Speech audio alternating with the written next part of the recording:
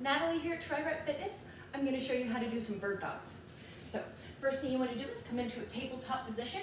Your hands are right underneath your shoulders and knees under your hips.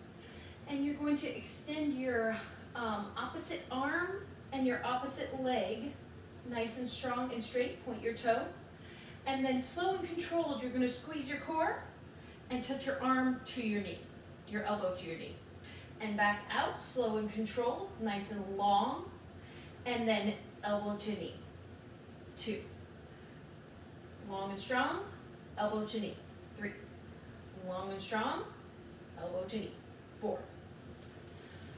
If that's too difficult for you, you can always do just the opposite arm, opposite leg, and you can just try and hold that for a couple seconds and then come down.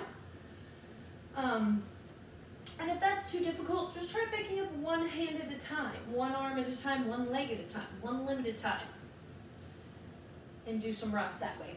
So if it says 20, you can do 10 on each side.